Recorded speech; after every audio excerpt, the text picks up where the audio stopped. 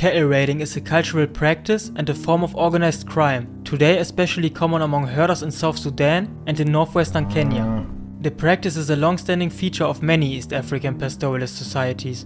However, the ready availability of arms and the incorporation of this practice into the larger political conflict in South Sudan have intensified the violence to unprecedentedly deadly levels. Raiders, who once mounted attacks with spears, are now armed with AK-47s, available for as little as the price of 2 cows.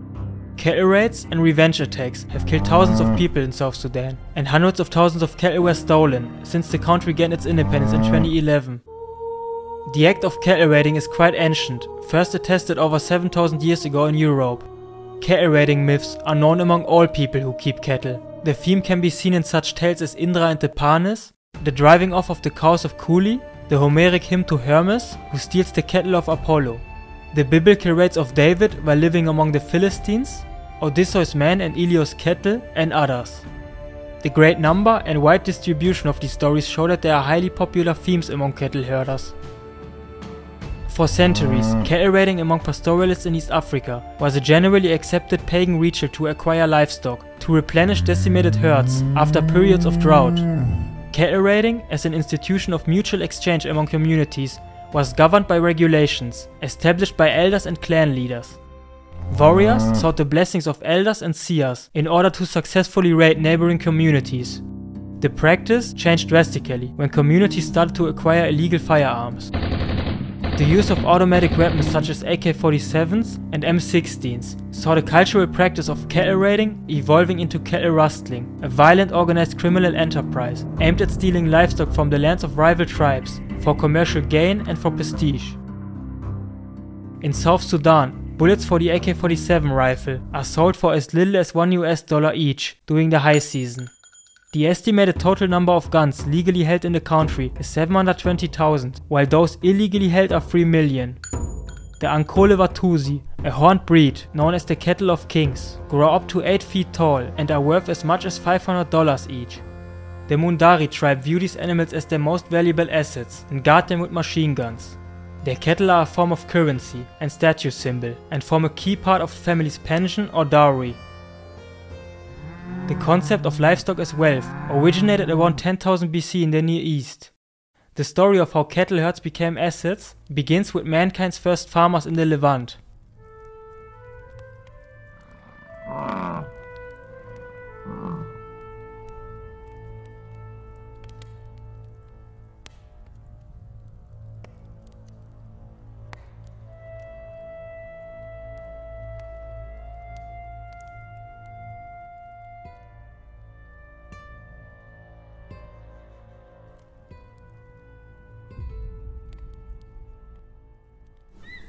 For tens of thousands of years, people all over the planet obtained most of their food from hunting migratory herds of large animals, such as wild cattle, antelope, bison and mammoths.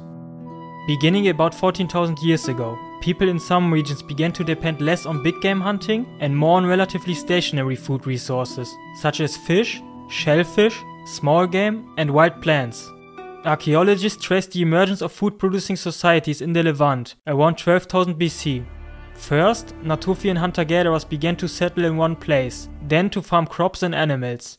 The agricultural revolution was the wide-scale transition of many human cultures during the Neolithic period, from a lifestyle of hunting and gathering to one of agriculture and settlement, making an increasingly large population possible. The success of Natufian farming communities under the favorable climatic conditions of the early Holocene enabled them to expand into neighboring regions of the Fertile Crescent and also along the Levantine corridor into Anatolia. Villages appeared, followed by towns and eventually cities. The first temples were erected and the first elites in history emerged.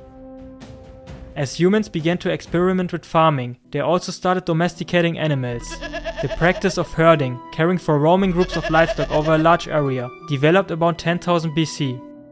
Around the same time, touring cattle were domesticated from as few as 80 wild aurochs in central Anatolia, the Levant and western Iran. Domesticated animals, when used as labor, helped make more intensive farming possible and also provided additional nutrition via milk and meat. Neolithic cattle herders developed a variety of innovative husbandry practices in order to achieve desirable traits among livestock, which were advantageous to humans. Since that time, owning livestock, especially owning cattle, has been synonymous with wealth and power. While agriculture spread in the Near East, small bands of semi-nomadic hunter-gatherers were the only human beings roaming Europe's lush, green forests. Roughly 9,000 years ago, groups of farmers from Anatolia headed towards Europe, seeking new land to cultivate. Cattle were of great importance for these early farmers, in particular as farming expanded towards the well-watered regions of northeastern Bulgaria, one of the earliest known Neolithic settlements in Europe. By 4000 BC, however, agriculture dominated the continent and hierarchical societies had evolved. These Neolithic farmers from Anatolia are among the ancestors of all modern Europeans. The spread of agriculture across Europe, from Greece to Scandinavia, took about 2500 years. Analysis of radiocarbon dates show clearly that hunter-gatherers and early farming populations lived side by side for as much as a millennium in many parts of Europe. While the first farming communities were apparently still organized in flat hierarchies, the sedentary way of life favored the accumulation of individual and communal property, which had to be protected and administered. Since the beginning of mankind, there has always been hierarchy based on ability and on martial prowess, but in the Neolithic period, hierarchy that was also based on wealth and animals emerged. With the relatively low population densities of this period, it is unlikely that wealth and land would have been of much importance. Wealth in animals, alongside durable goods and transportation infrastructure, enabled the emergence of genuine opportunities for ambition through risk-taking. Regular surpluses of resources and food enabled a much greater degree of role differentiation within farming societies, creating space for less immediately productive roles. Initially these would have been agriculture-related, toolmakers, builders and butchers, but over time new roles emerged. The priest caste to pray for good rains and to conduct pagan rituals, the military to protect villages from rivals and wild animals, and the political class to transform economic power into social capital. Around 4000 BC, animal traction for pulling wagons and plows came into widespread use in Central Europe. The emergence of animal traction had a number of effects, including breaking through household labor bottlenecks and allowing heavier soils to be cultivated. But its main impact on the creation of wealth was to transform the economic value of cattle from just meat and hide producers into power. Cattle held great symbolic importance in those societies where they served as wealth, and played key roles in rituals and myths. It has been suggested that cattle skulls, placed on top of mounds, may have been seen as supernatural protectors of the site and clan symbols. Furthermore, it can be argued that the form of long mounds themselves may be a symbolic reference to cattle, both in profile and through the arrangement of horn-shaped forecourts present at a large number of sites. To steal cattle of neighboring tribes is one of the oldest known aspects of early European farmer culture. The act of cattle raiding is first attested over 7000 years ago in today's village of Thalheim, near Stuttgart. It is very likely that cattle were used as bridewealth in Neolithic Europe. Bridewealth is associated with mixed agricultural herding economies in situations where land is plentiful and labor is the limiting factor in production. Bridewealth would then be crucial in securing rights to the labor of women and their children. Since bridewealth in cattle is strongly associated with patrilineal and patriarchy, one could see an intensification of bridewealth running from southeast to northwest, as reflected in the female-centered symbolism of Neolithic Southeast Europe, as opposed to the male-centered symbolism of the later Neolithic of Northwest Europe, often considered to have a more strongly pastoral economy than the rest of Europe. The funnel-beaker culture was mostly of early European farmer ancestry. However, among funnel-beakers in Scandinavia, hunter-gatherer ancestry was estimated to be at about 50%, while in Central Europe it was at about 40%, with the remaining being early European farmer. During the 4th and 3rd millennia BC, several key technological, logistical and other factors converged over much of Europe and created a dynamic cultural environment in which groups of cattle breeders began to bury high-ranking individuals in graves that documented the wealth of the deceased. This special and rare type of burial gave the leader of a clan a higher place in the afterlife than the place intended for the common people. Central Europe was a vast crucible in which people moved about, traded, intermarried and fought. In other words, it provided fertile conditions for the creation of wealth and the rise of pastoralist warrior elites. The linkage of all of Europe by a network of trails, water crossings, passes and portages linked hamlets in a web of information and commerce. During the second half of the Neolithic, people became more comfortable with risk and were able to assess opportunities for personal and household gain. Certain individuals and households were more comfortable with this than others. The globular amphora culture that flourished in an area between Ukraine and today's Germany was non-Indo-European speaking, but with cultural influences from the Yamnaya culture. In the 20th century, archaeologists assumed an Indo-European origin, but the burial customs, the extremely few copper finds, and new genetic studies speak against this.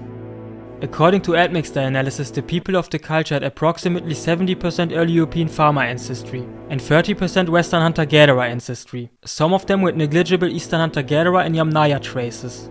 The culture is primarily known from its burials and its typical clay vessels, with a spherical body and a cylindrical, usually decorated neck. There are 20 subgroups described. Thanks to the new mobility, all groups were in commercial contact with each other with carts, which were now also pulled by horses due to the influences from the Yamnaya people. The trading network existed since the funnel beaker culture and was expanded again by the people of the corded ware culture. Their relationship with cattle was clearly of great importance, and their remains in many cases achieved a prominence in depositional practice, either through their placement in a visible location within the site or the volume in which they were incorporated in deposits, not seen with any other species. In 2003, archaeologists have uncovered a sensational tomb dating from 3000 BC in Westerhausen, near Quedlinburg. A subgroup of the globular amphora culture settled there at the time, a clan of cattle breeders. It is assumed that this group migrated into the region from today's Poland around 3000 BC. The remarkable find indicates the wealth of a powerful man who was the leader of a warlike group of herdsmen. The 40-year-old man was buried in a stone-built, coffin-like box. The construction of the stone chamber testifies to the high status of the deceased. It was the work of many hands. The positioning of the 600 kg capstone alone was an enormous effort. Because of the pits found in the immediate vicinity with a total of 7 cattle, it is believed that a high-ranking cattle warlord was buried here 5000 years ago. The sacrifice of cattle was unusual at this time, and only a few graves from this period show such a rich expression. The 6 bulls and 1 cow were killed during the funeral ceremony and buried as separate grave goods for the afterlife. The cattle were in their prime. Their killing was a noticeable loss for the community and speak of the high standing of the buried man. The man in the stone box was placed in a squatting position with his head facing to the east. In addition to the skeletal remains, several sacrificial offerings were also discovered. Stone axes, ceramic vessels, flint tools, snail jewelry, a hammer made of deer antlers, and the head of a wild boar. Around the time of the chieftain of Westerhausen, the practice of occasional cattle raiding developed into a profession in Europe and in the Middle East. It is at this time, in the late Neolithic, that the history of organized warfare for resources begins. More than 5000 years ago, groups of nomadic animal herders traveled out of the Pontic Caspian steppe in southeast Europe for thousands of miles. The final stages of the late Neolithic in Europe are characterized by the invasion of these steppe herders and the widespread corded ware culture. Copper and eventually bronze metallurgy led to the production of durable goods, which were both functional, valued, and recyclable. Within this social and economic crucible, ambition flourished. Individuals and their households could now have genuine wealth at their disposal, in contrast to the income derived from crops, meat, and barter for consumable materials such as flint. While the populations of Europe had known about milk as a food source for thousands of years, it was only with the arrival of the steppe herders that milk became a main source of food in Europe. A massive shift to milk consumption took place. 90% of pre-Bronze Age individuals were not drinking milk. However, by the early Bronze Age, 94% of the people living and moving across Eurasia were milk drinkers. It is assumed that the vast expansion of Yamnaya and Yamnaya-related groups coincided with the incorporation of milk into the diet. Cows, sheep and goats provided pastoralists with most of their milk, but researchers found evidence that people such as the corded ware people were drinking horse milk too. Milk benefited people, as it meant animals gave them a moving source of high-quality fluid, proteins and vitamins, and they didn't have to kill the precious animals to get it. What we see here is a form of cultural revolution. Early Bronze Age herders clearly realized that dairy consumption offered some fundamental benefits. First, local cattle warlords united several clans into tribes and formed organized armies. Then, the first kingdoms arose. In the Middle East, the first cities with thousands of inhabitants emerged. Cattle herders had become military fighting units. The occasional stealing from the neighboring tribe became organized warfare for resources, influence, and prestige. It is believed that one of the oldest known organized battles took place in Mesopotamia, in the northeast of Syria. Excavation work has shown that the city of Hamuka was destroyed around 3500 BC. Slings and thousands of clay bullets have been found, evidence of the siege that the city endured. The example of Mesopotamia shows that it was important for rulers to point out that a large number of cows were in their possession. The chosen symbolism served as an expression of legitimacy and also had religious reasons.